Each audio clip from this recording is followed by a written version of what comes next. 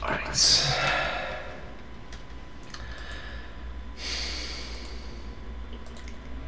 I have to confess.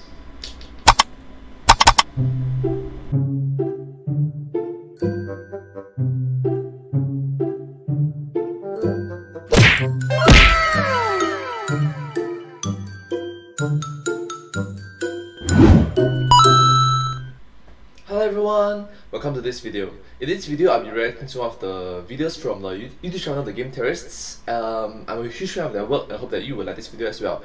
This video came out in 2018, so I think it's around 3 years ago. So let's watch it. This video is very motivating and inspiring for all of us, and I hope that you like this video as much as I do. Let's go. We're going to go right into one of the smartest and most analytical guys on YouTube. Smartest and most analytical guy. So come on. Do you mind if I brag to begin with? Is that okay? Smart guy, analytical guy, and then it's like, do you mind if I brag first? Have your permission, brag, thank you.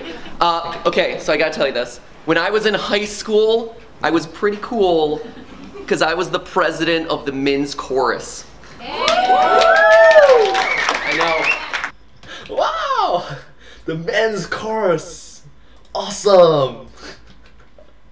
I know a lot of you who aren't clapping are just horrendously jealous of me. I don't blame you. I too would be jealous of someone who is president of a club of men who got together at 6:30 in the morning to sing. Super cool stuff. Super cool stuff! Yeah!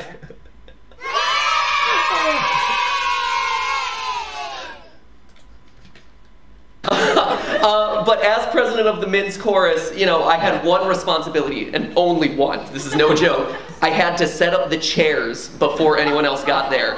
That was all it was. That is not a joke. I would get there at 6 in the morning and set up the 70 chairs for rehearsal. In all honesty, I don't think president of men's chorus was actually something that existed before I got to high school.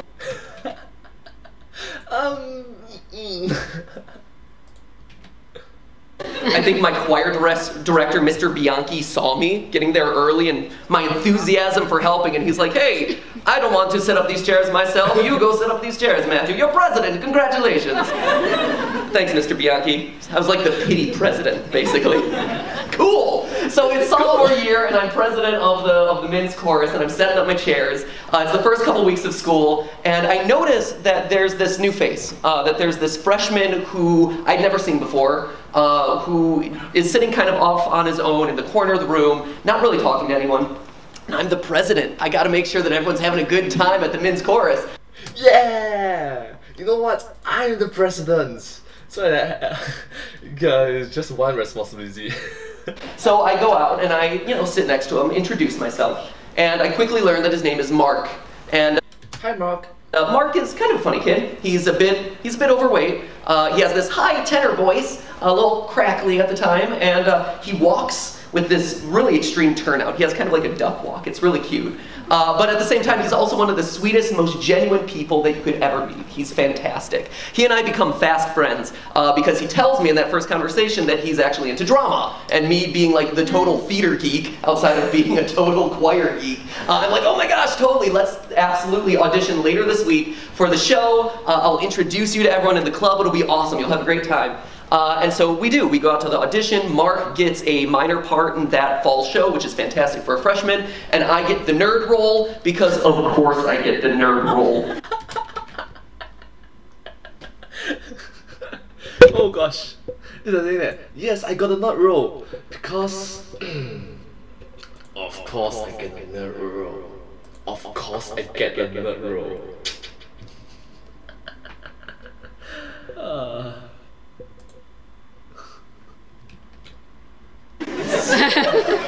Hey guys, it's MatPat. So that's basically the tone of our life for the next 2 years, right? Theater and choir. So fast forward to my senior year, we're driving back in the bus from a choir concert that we had just finished. We're sitting in the back of the bus because that's where all the cool kids sit. Right? All the cool kids sit in the back of the bus. No. No. All the cool kids, no. That's where the people who want to think they're cool sit. And Mark turns to me and just out of the blue says, "Hey Matt, I want to tell you something important." And I have no idea what he's talking about, but I see that we just pulled up to the all-you-can-eat Italian place that we were going to eat dinner at. So I'm like, okay, cool, let's talk about this later. I'm gonna go eat some spaghetti.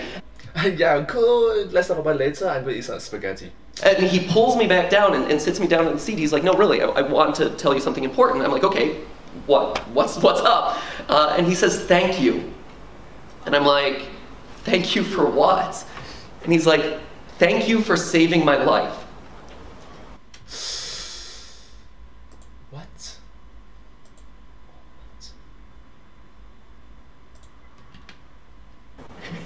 Oh, okay.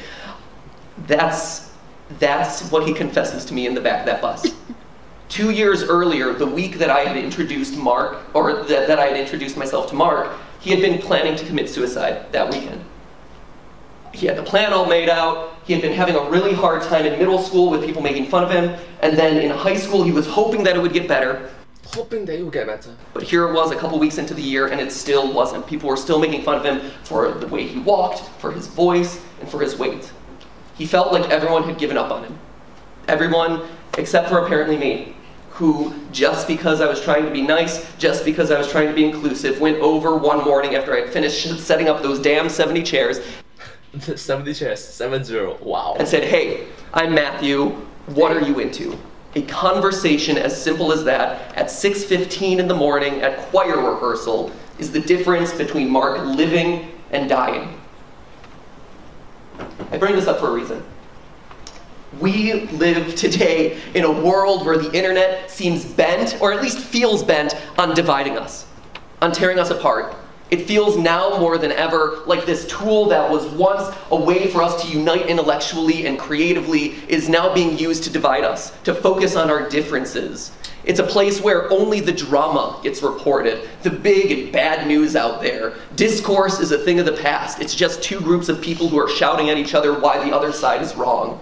It's a place where even creators are approaching the internet and these online digital platforms with a me-first attitude. What can I do to get myself ahead? Doing things like lying about donating to Locks of Love so you get an extra 1,000 Instagram followers.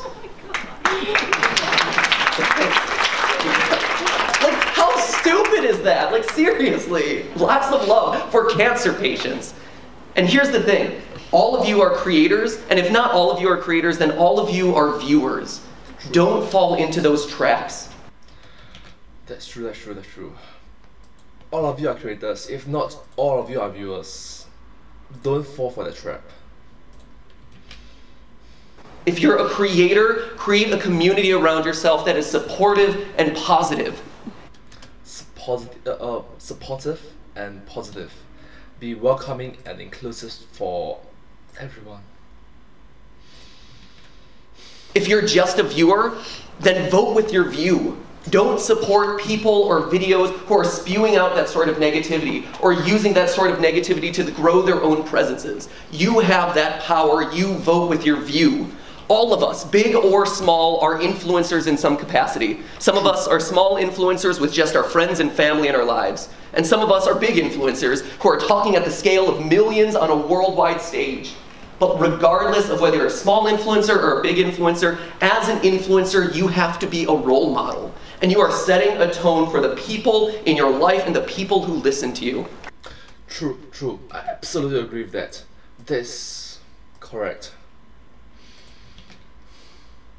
And so I don't know about you, but if I'm going to help shape the future of the internet and where this cultural ecosystem takes us, I want it to be a positive future. One that is accepting and loving and kind and nice. But don't forget that first word, most important of all, accepting. Because here's the thing, you don't know how many Marks are out there watching you. You don't know how many are out there watching every video that you put up, looking to you for that little glimmer of hope, that light to get them to the end of the week. So sure, do it for the good of your channel, do it for the good of your views, but most importantly of all, do it for Mark. Thanks, guys.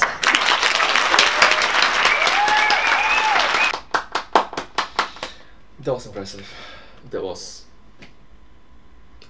really heartwarming. Yes. Thank you so much for watching this video. Honestly speaking, this video is very inspirational and very encouraging for all of us. I do hope that you like this video and watch some of their other videos as well from the YouTube channel The Game Theorists. If you do like my videos, please consider to like, share and subscribe to my channel and comment down below if you have anything to share with us. Do follow our channel as well. Thank you so much and I'll see you next time. But hey, that's just a fact. A fact. A life fact. Thanks for watching.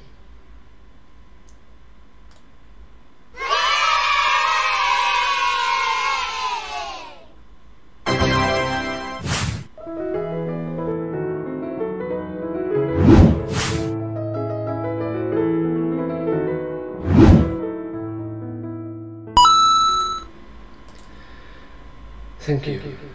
Thank you so much.